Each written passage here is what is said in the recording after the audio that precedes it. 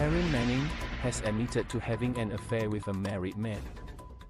The 44-year-old actress, who is best known for her role as Tiffany Pensatucky Doggett in the hit Netflix drama, Orange, is the New Black, went viral earlier this week, in a video where she addressed the wife of an unnamed married man, and despite deleting the video, has since shared another update where she apologized for dealing with the issue in public, but confirmed that the extramarital relationship did take place. She wrote on Instagram, "The past few days, I've had some time to reflect on the situation I've been dealing with. I was deeply hurt and handled things on a public platform, when I should have just dealt with them quietly, with the support of my close friends and family.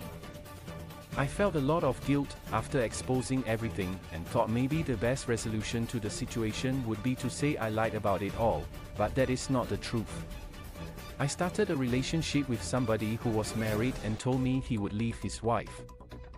Sick." The Crossroads actress went on to describe her actions as wrong and is now searching for a healthy relationship, before asking her followers for privacy, as she comes to terms with the matter. She added, "In the end, I found out that wasn't possible. I pride myself on being an ethical and kind person. I know what I did was wrong, but the heart makes you do crazy things sometimes. I'm sorry for exposing my situation. I'm not sorry for how I live. I hope to find somebody who cherishes me the way I adore them. A healthy type of love. A love that isn't so blind that it forces me to be somebody I'm not. This was a huge learning lesson for me. With all this said, I'm asking everyone to please give me my privacy so I can heal and mend my heart. Thank you."